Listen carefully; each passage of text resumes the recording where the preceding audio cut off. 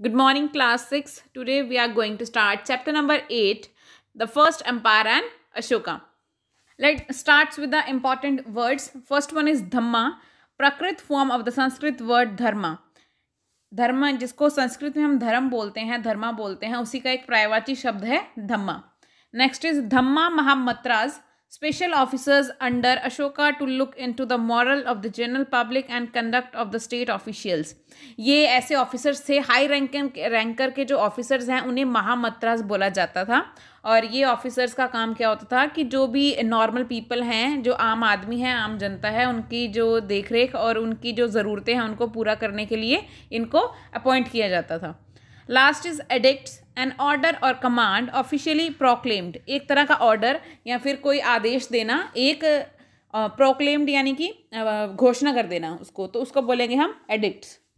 So start करते हैं आप चैप्टर. तो बेसिकली नाम से पता चल रहा है कि ये चैप्टर जो है फर्स्ट एम्पायर यानी कि पहला जो साम्राज्य बना था वो किस तरह से बनाया गया था और अशोका के बारे में हम इस चैप्टर में पढ़ेंगे. The first topic we have Alexandra invasion 326 BCE. We have read about the rulers of Magad in the last chapter. In the 4th century BCE, Alexander, one of the greatest conquerors of the world, attacked northwest India. Alexander marched from Macedonia in Greece to northwestern India, conquering all the countries on his way. His campaign lasted 2 years. The most famous of his battle was Porus or Poru, whose kingdom lay between the river Jhelum and the Chenab. He is said to have returned the kingdom to Porus after defeating him. Alexander was unable to continue his march towards the east as his soldiers refused to go on. They were probably tired after fighting over 10 years, or else they have heard about the great army of Nandas who were ruling Magad. Before leaving, he appointed governors to look after the conquered territories. अब Alexander क्या कौन था? सिकंदर, जिसको आप सिकंदर के नाम से जानते हो. तो सिकंदर ने क्या किया था कि 4th सेंचुरी में सिकंदर जो है वो सारे विश्व को जीतता हुआ इंडिया की तरफ बढ़ रहा था और उसने नॉर्थ वेस्ट इंडिया पर अटैक किया.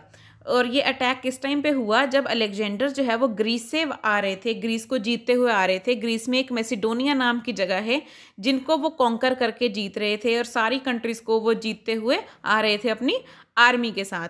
इसी दौरान वहाँ से निकलते निकलते उन्हें 2 साल लग गए. और जो उनकी सबसे फेमस जो युद्ध रहा है वो किसके साथ रहा है? पोरस के साथ.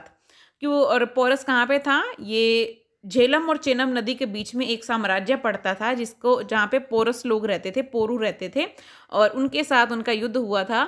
और इस युद्ध में अलेक्जेंडर ने जीतने के बावजूद भी जो पोरस का साम्राज्य है वो उनको वापस कर दिया था. और उसके बाद अलेक्जेंडर ने क्या कहा कि अब हम east west north west India की तरफ बढ़ेंगे और इस पर अटैक करेंगे.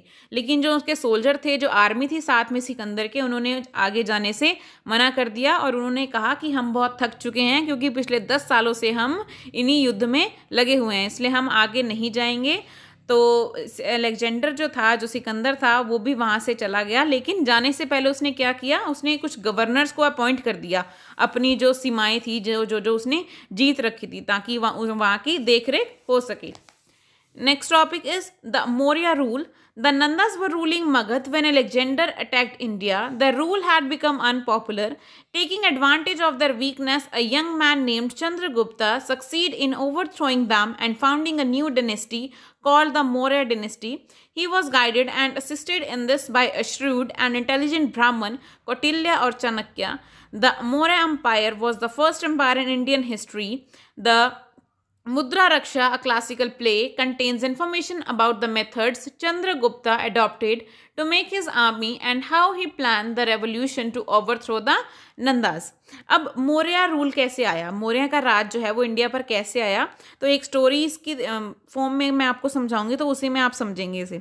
तो क्या होता है कि जब मौर्य से पहले मगध का राजा था, नंदा रूल चल रहा था, नंदा डायनेस्टी चल रही थी. तो उस टाइम मगध का राज हुआ करता था.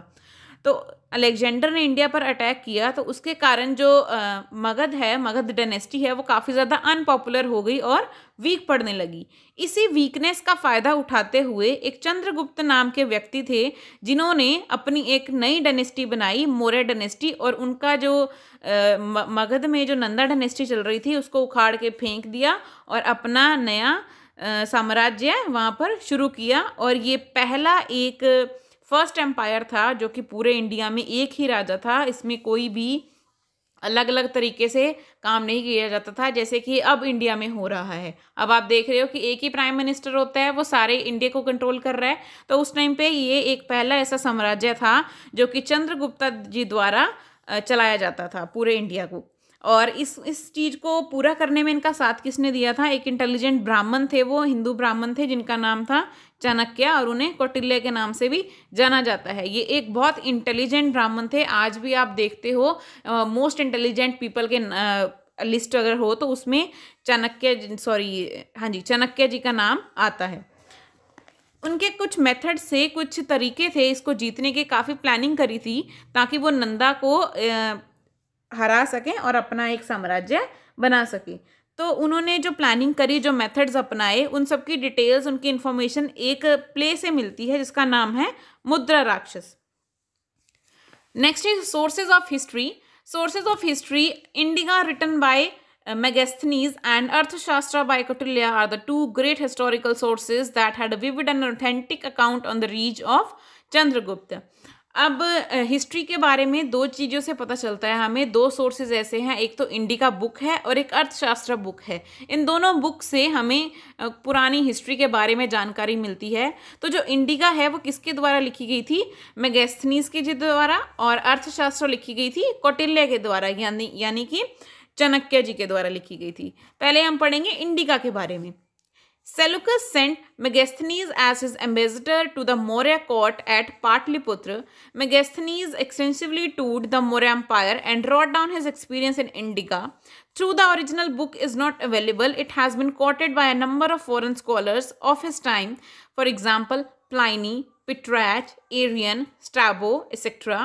In these accounts, Chandragupta has been referred to as a Sandra courts. These accounts contain a lot of information about the socio-economic and political condition in Chandragupta's empire. ये जो बुक है ये किसके द्वारा लिखी गई थी? मेगास्थनीज जी के द्वारा। और ये क्यों लिखी गई थी? तो होता क्या है, एक सेलुकस नाम का आदमी है जो मेगास्थनीज को इंडिया में भेजता है, पाटलिपुत्र में। वो क्यों भेजता है कि आप वहाँ पे जो मौर्य एम्पायर खड़ा हुआ है उसको देखो, वहाँ पे क्या उसका एक्सपीरियंस करना है आपको। तो जब वो वहाँ पे जाता है, इंडिया में आता है जो मेगास्थनीज, वो जब देखता है सारा मौर्य एम्पायर, तो वो सारा एक्सपीरियंस जो है इंडिका एक बुक है उसमें लिख देता है। लेकिन ये ओरिजिनल बुक अवेलेबल नहीं है, लेकिन इस बुक को कोट किया गया था काफ़ी सारे बड़े बड़े विद्वान लोगों के द्वारा। उनके नाम दिए गए हैं, प्लिनी, पेट्रच, एरियन, स्ट्रैबो, इनके द्वारा इस बुक को जो है कन्वर्ट किया गया था, लेकिन ओरिजिनल बुक अभी भी नहीं है। तो वो सारे चीज़ों के बारे में बताते हैं कि वहाँ पे सोशो इकोनॉमिक कैसा था, पॉलिटिकल कंडीशन कैसी थी, चंद्रगुप्त के एम्पायर में किस तरह से एक सिस्टमैटिक वे में काम हुआ करता था। नेक्स्ट जो बुक है वो है अर्थशास्त्र। Chanakya or Kautilya was a guide and mentor of Chandragupta. He was a wise and shrewd Brahman. He wrote Arthashastra, which is a treatise on administration, politics, and military system of those times. Besides, it is a great source of information on the events and socio-economic condition of those times. On the basis of these two books, the history of Maurya times can be reconstructed. अब जो अर्थशास्त्र है वो किसके द्वारा लिखी गई थी? चाणक्य जी के द्वारा लिखी गई थी, यानी कि कौटिल्य के द्वारा लिखी गई थी। ये कौन थे? ये चंद्रगुप्ता जी के मेंटर थे, यानी कि ये उनकी गाइडेंस, उनको गाइड करते थे कि अब तुमको ये करना है, अब ये करना है। तो उनकी गाइडेंस के साथ ही चंद्रगुप्ता जी हैं वो मौर्य एम्पायर के राजा बन पाए थे। ये एक ब्राह्मण थे और इन्होंने अर्थशास्त्र लिखी जिसमें उन्होंने एडमिनिस्ट्रेशन के बारे में, पॉलिटिक्स के बारे में, मिलिट्री के जो मेथड्स हैं, यानी कि आर्मी को किस तरह से बनाया जाए, कैसे उनकी रिक्रूटमेंट की जाए, वो सारे तरीके जो है इन्होंने अपनी बुक में लिखे हुए थे। और इसके अलावा उन्होंने उस टाइम पर जो जिस तरह की कंडीशंस थी, वास्तविक कंडीशंस थी, इकोनॉमिक और जो इवेंट्स थे, उनको भी एक्सप्लेन किया है। और इन दो बुक्स के बारे में, इन दो बुक्स के थ्रू हमें जानकारी मिलती है कि मौर्य टाइम पे किस तरह का समय था और किस तरह के लोग थे और कैसा वहाँ पर काम किया जाता था, कैसे वो मौर्य एम्पायर चल रहा था।